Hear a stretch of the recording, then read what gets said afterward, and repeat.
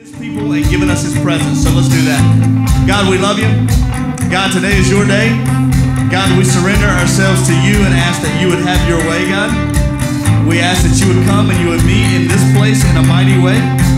God, You have promised that where 2 or 3 are gathered in Your name, that You would be there. So we don't have to ask You to show up, but we just ask that You would be here in a great and mighty way, God, that we would feel Your presence with us today. God, we give You ourselves. We love You, and we thank You for loving us, God.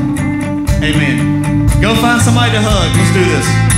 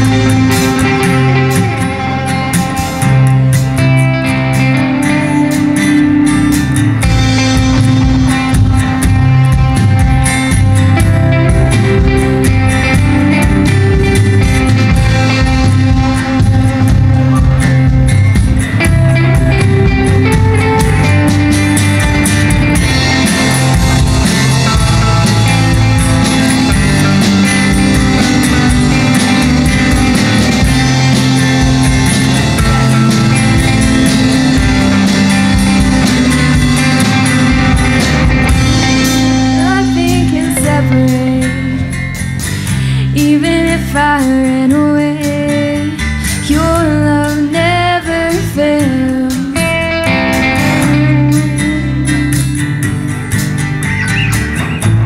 I know I still make mistakes. You have new mercies for me every day. Your love never fails.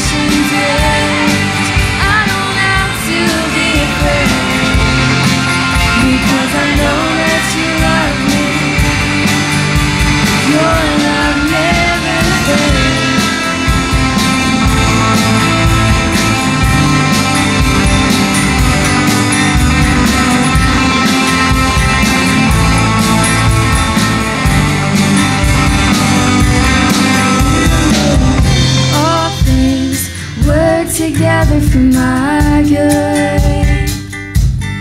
You make all things work together for my good. You make all things work together for my good.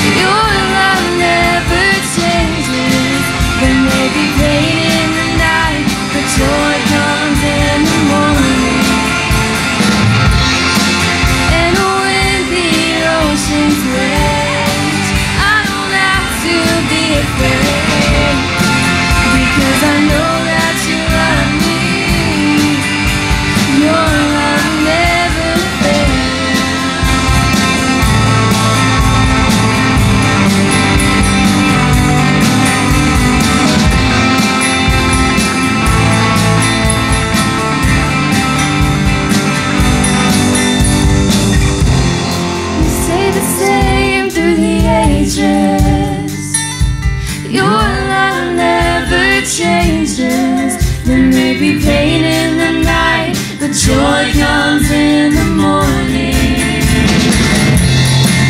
And when the oceans rage, I don't have to be afraid, because I know that you love me. Your love never fails.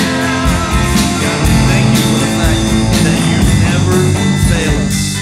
God, it doesn't matter what's going on in our lives. It doesn't matter if everybody walks away from us. It doesn't matter any of that. God, you never fail. God, this morning we have reason to bring you praise. And we do. And God, we love you. Help us to realize all that you have done for us, God. Help us to understand what that means, God. And as we sing, don't let us just sing words, but God, let us sing prayers from our hearts as well.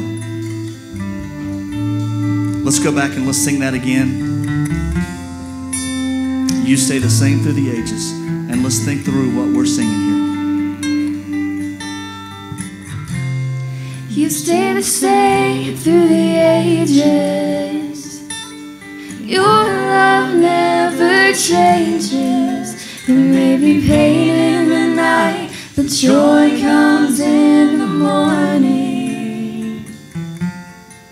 And when the oceans rage, I don't have to be afraid, because I know that you love me. Your love never fails.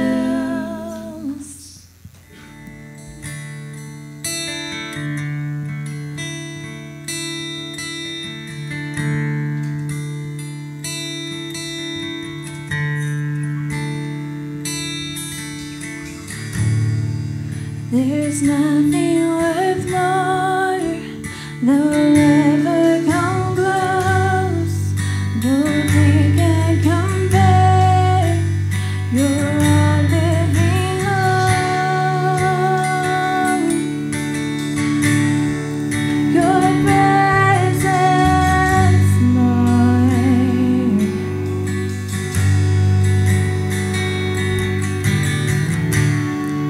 I've tasted and seen of the sweetest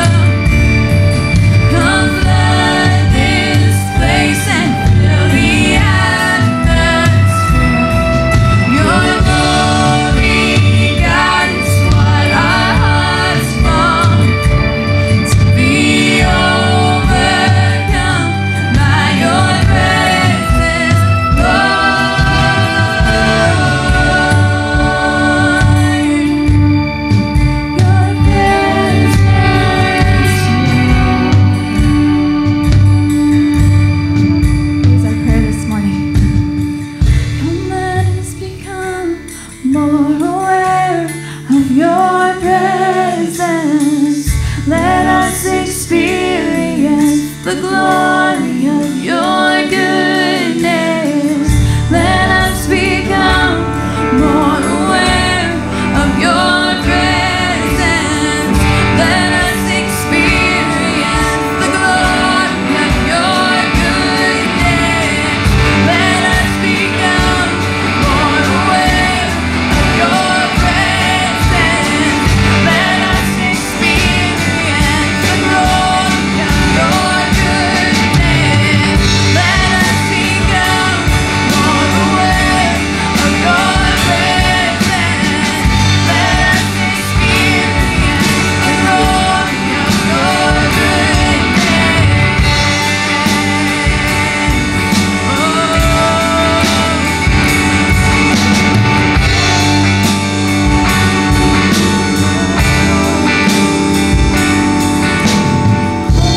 Holy Spirit, you are welcome here. Come flood this place and fill the atmosphere. Your glory, God, is what our hearts long for. To be overcome by your presence, Lord.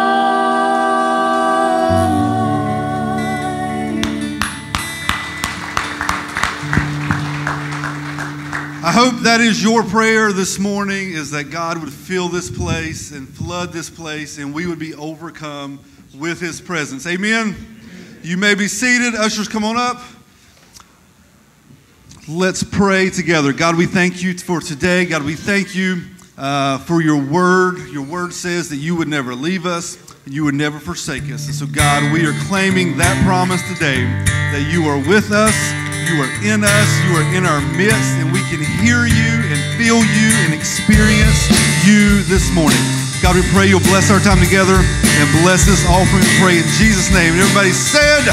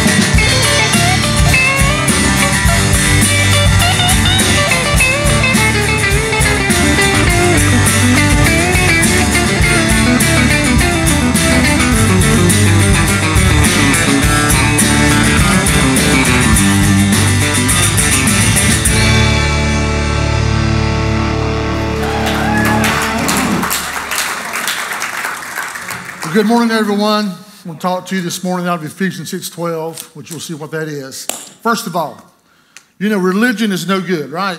Amen. No good. We don't want religion. We want a relationship. It's a big difference. Religion can mess us up horribly. Well, anyway, you know, David Letterman used to have like the top 10 signs, blah, blah, blah, blah, blah, blah, blah. So yeah, I thought I'd do it. Top 10 signs that you may be religious. Here we go. Number 10. You know all 27 verses of Just As I Am, you may be religious. Number 9, you came to church just so you could play in the church softball basketball league. It's a big one, y'all. You may be religious. Number 8, you ever miss church with the excuse, listen, the disciples were fishermen. It's okay. This is one of my favorites. Number 7, you may be religious. You think premarital sex is wrong because it may lead to dancing. That's what I'm talking about. Number 6, have you ever prayed so loud in a restaurant that the people beside your table bowed their heads with you? You may be religious. Number 5, you've asked for a church discount at a yard sale. Pretty good point, y'all. Number 4, it's all right. You've avoided the use of cooking wine because it might make your brother stumble. Number 3 is my favorite. You may be religious. If you've ever bummed a cigarette off a church deacon, you may be religious. Number 2, you think little league sports are of the devil because it keeps kids from church every single day. Then the number 1 sign that you may be religious is if you have a bumper sticker on your car that reads, "In case of rapture, car will swerve as my mother-in-law takes over the wheel." Not bad. Not bad at all. Like I've already said, right? Religion is not good. True? It is man's attempt to basically please God. Religion cannot please God. Religion believes that God needs our help in order to live this life. What I want to show you this morning with the help of the Holy Spirit is that God doesn't need our help. In fact, what messes up our Christian walk with God is us. And you'll see what I'm talking about. Matthew 5:3, I've said it to you many times. It's the Beatitudes, it's the start of it.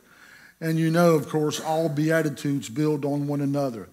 So I've said this before. If you're not doing Beatitude number 1, forget number 2, 3, 4, 5, 6. It doesn't matter.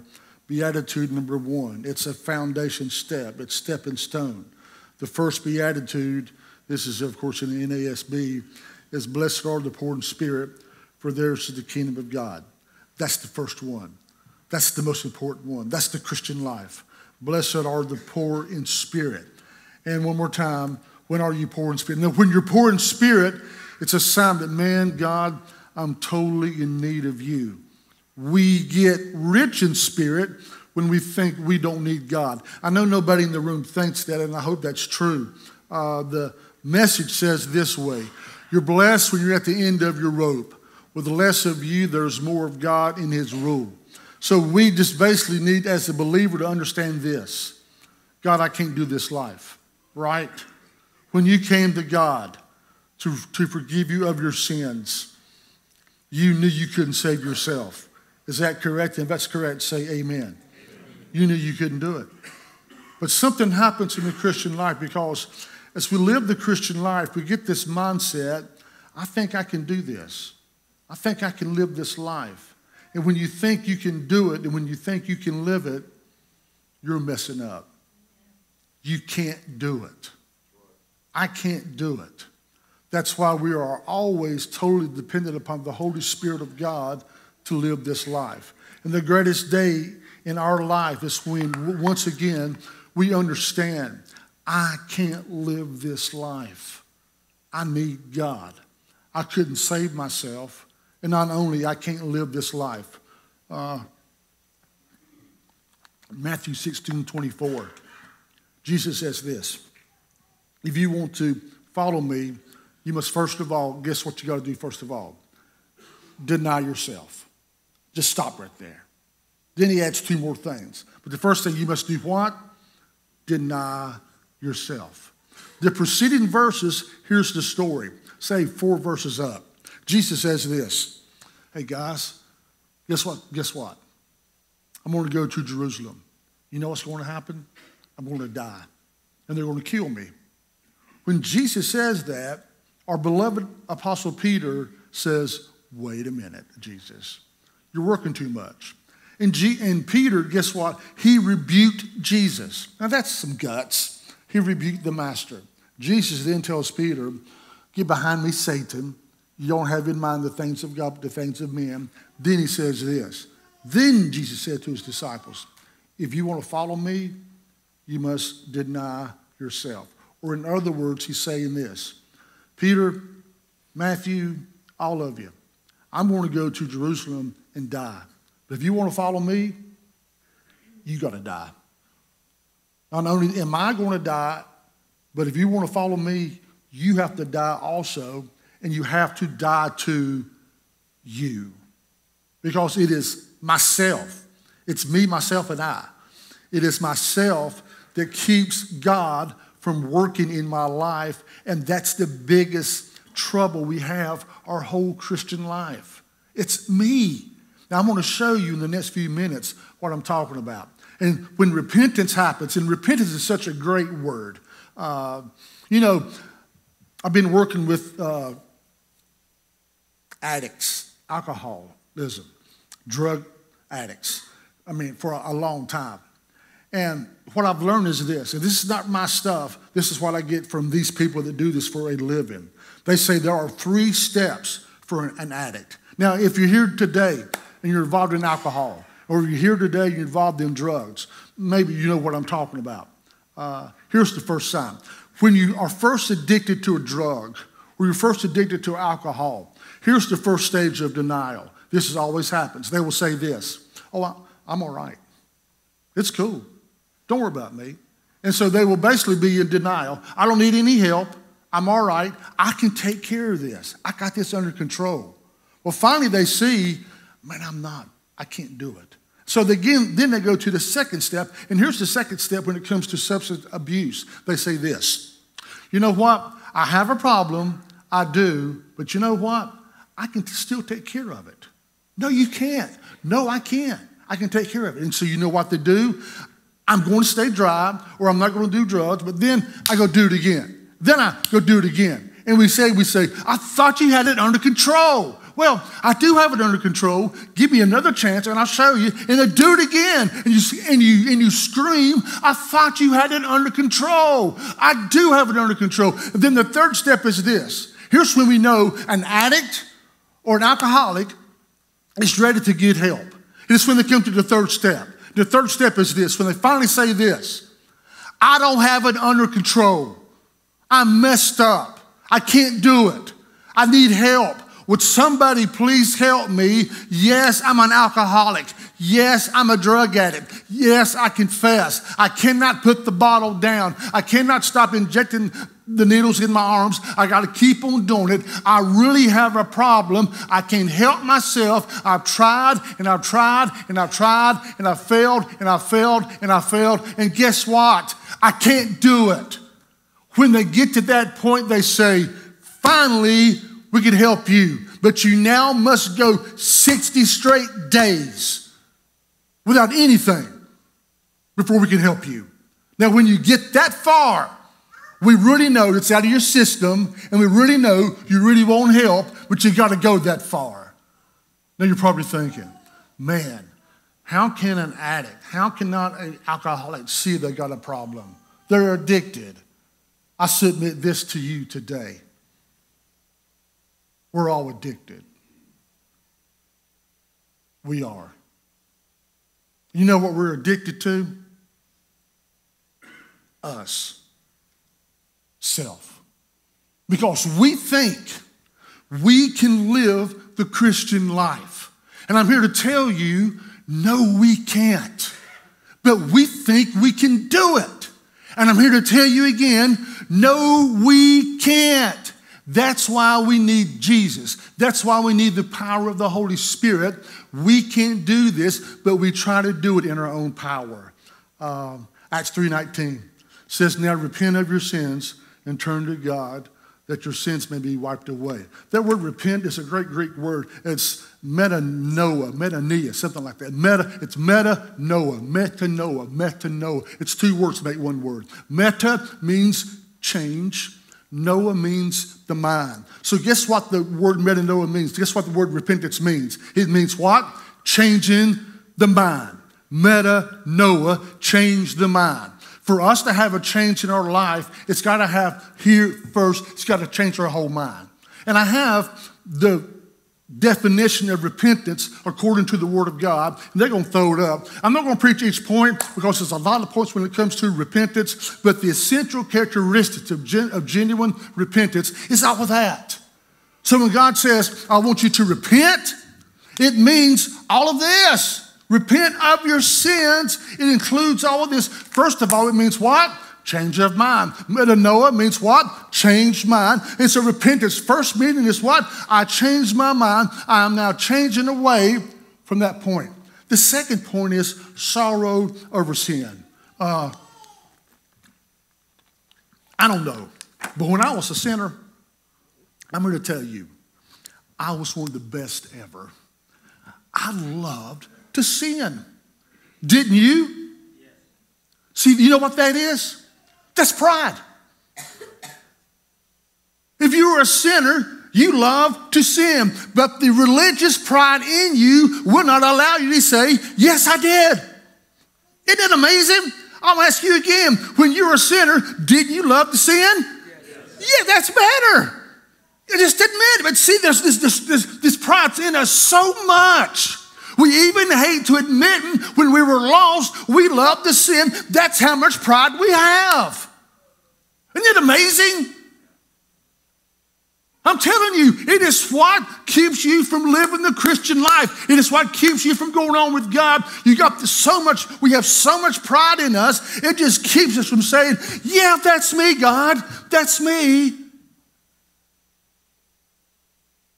We want to look so good in front of people. Well, genuine repentance means I changed my mind. Second of all, it means I have sorrow over sin. And I'm here to tell you, and you're the same way. If you're here this morning and you are saved, say amen. Amen. But when you were lost, you loved to sin. And you did. You know why? It was your nature. That's what Paul says. You know why? Do you know why else? Because your father was who? The devil. You had a father, and Jesus says his name was the devil. He was your father. He was your ruler. That's why you love to sin. I mean, when you sinned back in the day, did it bother you any? No. You loved them. I mean, I hate to say this, but I was one of the best cussers in Guilford County.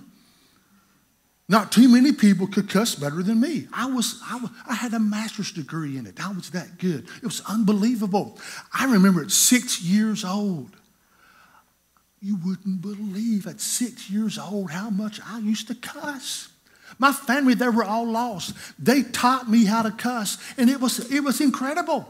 I would cuss so bad. I remember at 6 years old driving in the car, and they said, Charles, let us have it one time. Oh, you blank, blank, blank, blank, blank, blank, and they'd laugh, and they said, man, that's good. I said, thank you. I like that. Thank you very much.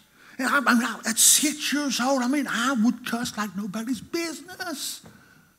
I've said it before, I cussed so much I could cuss the wallpaper off the wall. I cussed so good. Playing football at Russell Gilbert High School, no exaggeration. The referees would come to me before the football game and they would say, Moses, yeah, clean your mouth up. Well, we hadn't even had the first play. And they said, Moses, yeah.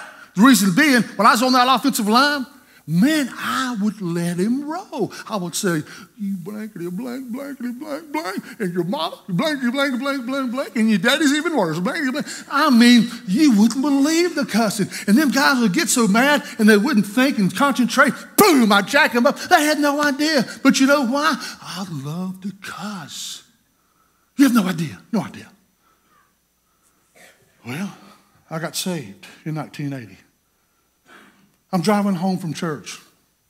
My cousin Vernon and I, and Kurt and Vernon led me to the Lord. I'm driving home from church, and it's in the month of April. I'm driving a red Ford Galaxy. Remember those cars? I'm driving a red Ford Galaxy, and I'm driving down West Market Street, and I'm saying, man, salvation. And for the first time, I repented of my sins, and God came into my heart, and man, I felt like, oh man, this is so incredible. And Vernon says, man, you should have done it a whole lot sooner. I know, Vernon, I should have. And I said, yes, it's incredible. I got so much peace and joy, and the guilt's gone. It's incredible. And I'm driving to the projects where we lived in Greensboro. And we turn off there, and we go into the projects, and I back the car up. I always back the car up. I put the thing in reverse. And that's when you had it on the column. I put it in reverse. And for some reason, I slammed that pedal down. Boom! And that car, I had a wreck. And I hit another car. It just wasn't anybody's car. It was Skip's car. Who is Skip? Skip is one of the biggest drug dealers in Guilford County. He's our neighbor. And I hit Skip's car. I thought, oh, no. I've been saved 15 minutes. Didn't have my first wreck. That's what I thought. When I got out of the car and I looked and I saw Skip's car, I did not hop out of the car and say these words, glory to God. I didn't say that. When I saw Skip's car and the damage I had done to Skip's car, I did not say, well, thank the Lord above for that's a good thing right here. Thank you, Jesus. No, I didn't. When I hopped out of the car, the first thing I said was this. Blankety blank, blankety blank, blankety blank. I mean, I started cussing like nobody's business. I said, whoa, whoa, whoa, whoa. And I mean, about that time, it's like a hand came out of heaven and the Holy Spirit grabbed my tongue and he said, whoa, you don't talk that way anymore. That's my tongue. And you don't say those words. I could have said those words 20 minutes prior and it wouldn't have bothered me a bit. But I've been saved 15 minutes, and I've already committed my first sin. And the Holy Spirit said, whoa, Charles, you don't talk that way now. You're a child of God, and I don't like that kind of speech. You quit saying that. And you know what? I quit. How do you know you're saved, y'all? How do you know you walk with God? This is easy. You can't get by with anything.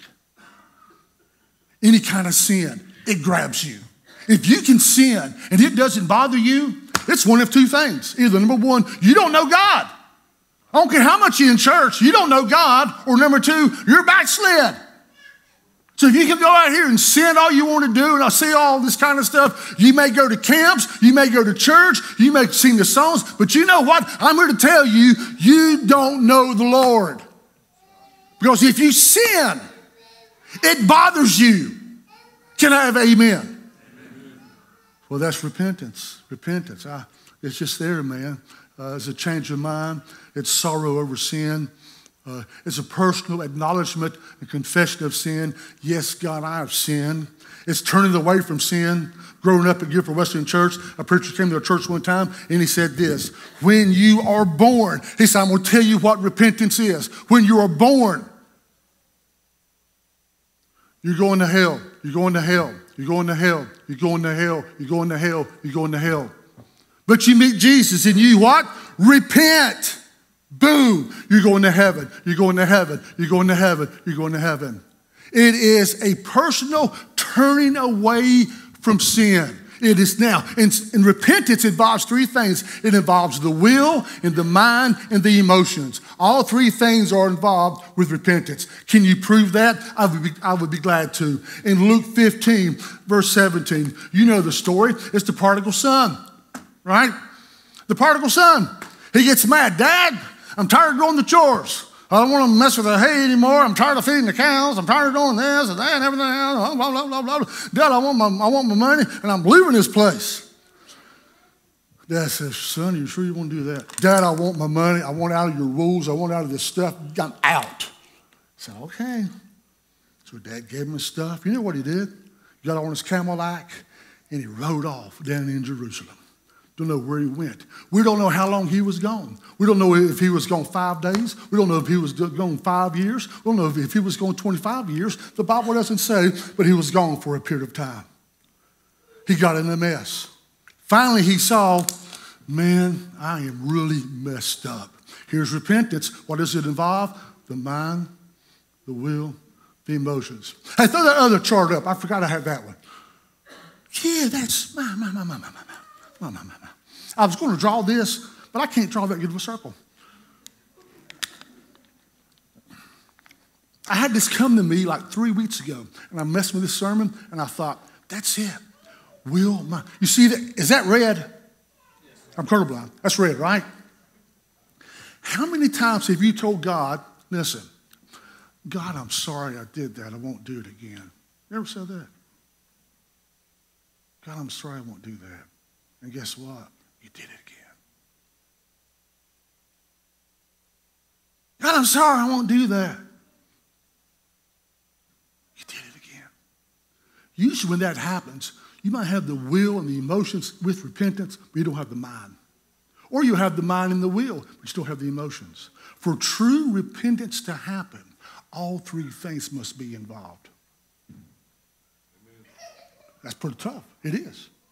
Can you prove it? Well, I don't prove it. The Word of God proves it. The prodigal son says, here is, of course, here is when it comes to the mind. When he came to his what?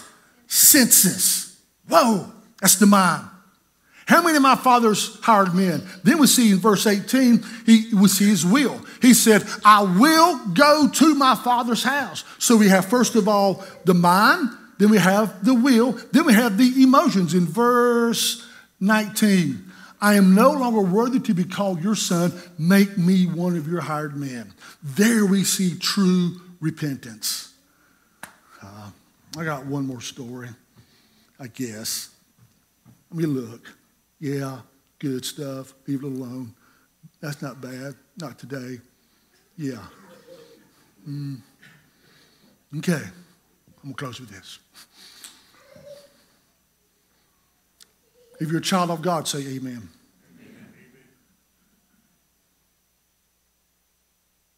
Child of God, do you have a sin or sins in your life that you've been trying over and over to conquer, but it still weighs you down? Probably, yeah. I can say it for you. Yes, Charles, I do. Yeah, I know. And how many times have you told God, I'm sorry, and God help me? But you know what? You're here today on May 20th, 2018, and it's still kicking your tail. Yeah. Paul said in Romans 7, the things I want to do, I don't do. The things I hate, I do. Oh, God, won't you help me somehow? I got saved in 1980. And this thing called cursing, or cussing is what we call it in Guilford County. Cussing.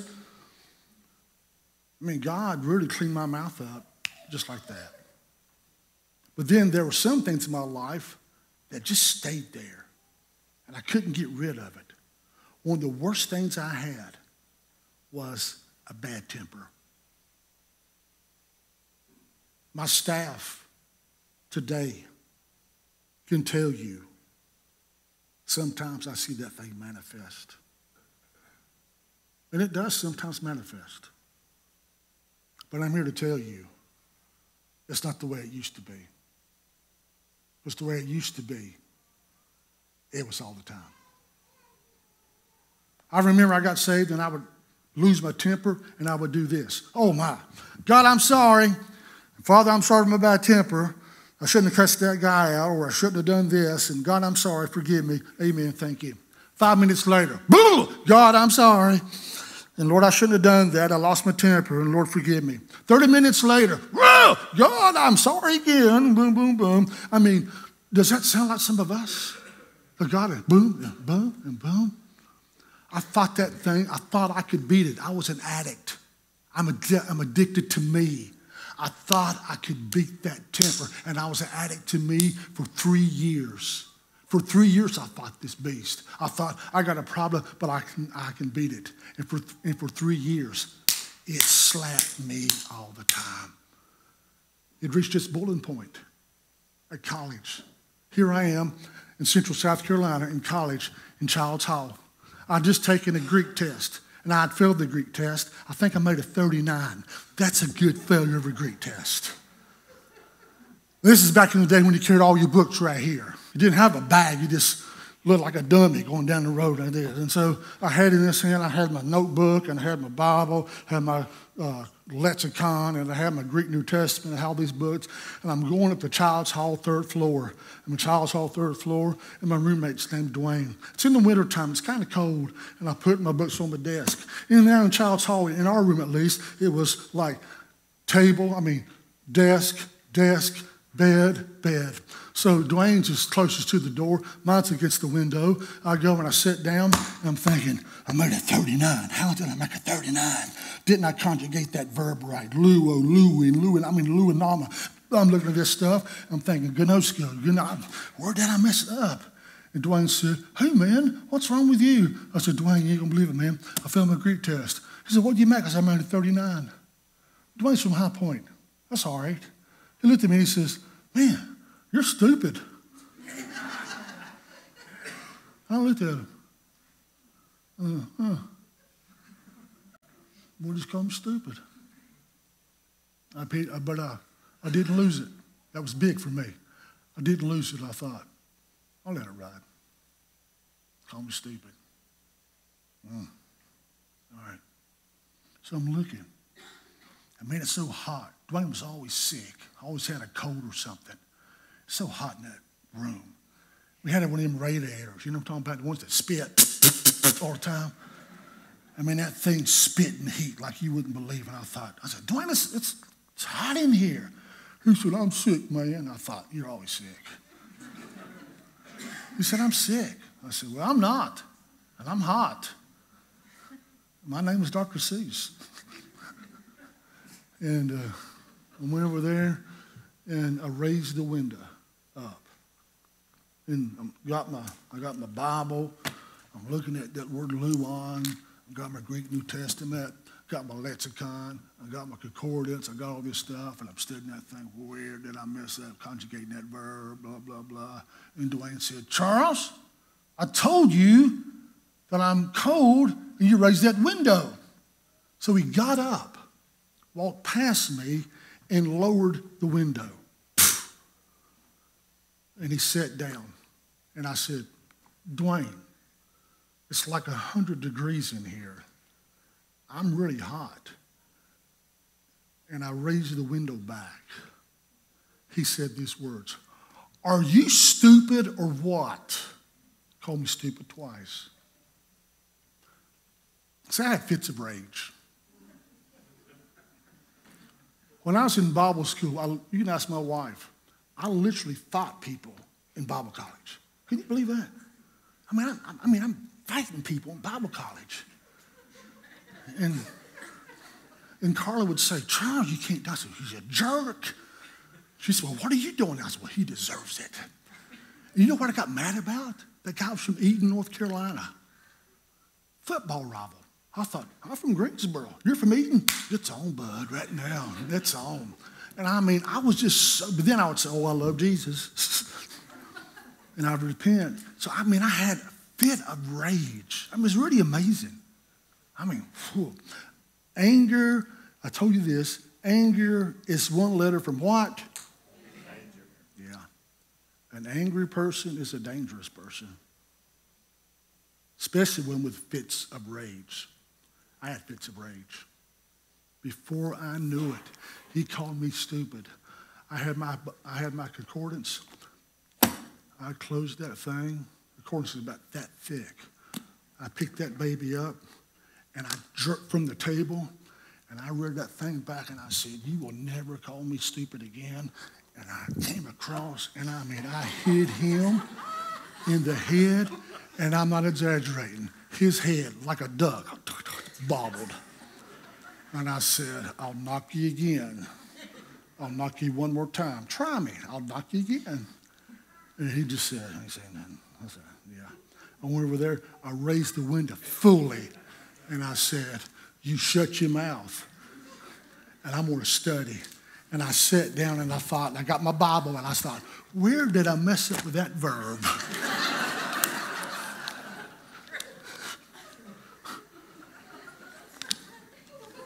And I began again to study the Bible. Can you believe that? Dwayne's over there with blood coming out of his ear. Literally blood coming out of his ear. I look at him, I'm thinking, you don't listen, you feel. And I'm in here, and during that time, this is in the winter. This is in the winter of either 2012, 2013. 2003, 2004. It was in the winter of that. 1980, I'm sorry. It's not 1980. See, that's a stroke moment, boom, right there. It was in the winter of 83, 84, okay? And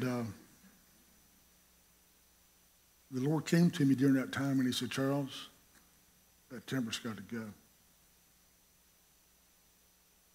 And if you don't get rid of that temper, I can't use you. And I said, God, I've tried so many times. I'm trying to do better. I'm trying to get rid of it. And he said, you can't do it. You know why? Self. I was addicted. I'm like that drug addict. I'm like that alcoholic. We won't say that, but I was addicted. I'll tell you what happened. It was camp meeting the following year. That's when we did a lot of camp meetings. Coy York was the evangelist. And he stood at Colfax, North Carolina at the campgrounds. And he said these words, if you allow him, the Holy Spirit can take areas in your life and fill that area. And he can knock out, and he said this, fits of rage, jealousy. He lists all these sins. And the Holy Spirit said, I can do it. I can do it if you let me. That night, the altar call was given. Do you know how many people went? None. And I stood there, and I thought, God said, I'm talking to you, Charles, but here's what he told me. But you're so concerned about looking good in front of other people, you won't come to the altar. That may be some of you. God has spoke to you this morning about some areas in your life. We're going to give an altar call. But you're so concerned about looking good in front of people, you won't come. That is how much self controls you. You'd rather look good in front of your peers than look good in front of God. Because God's speaking, and you won't move. Yeah. I went that night. God did a work in my life. But see, the thing is, he's still doing works in my life. Amen? I'm just saying this to you, simply this. Jesus said, if you want to follow me, you must do what? Deny yourself. So, if the Holy Spirit today has spoke to you, he wants to do a work in your life. And if he's doing it, you need to come this morning and say, Lord, I need to work in my life. I can't do it. Let's all stand.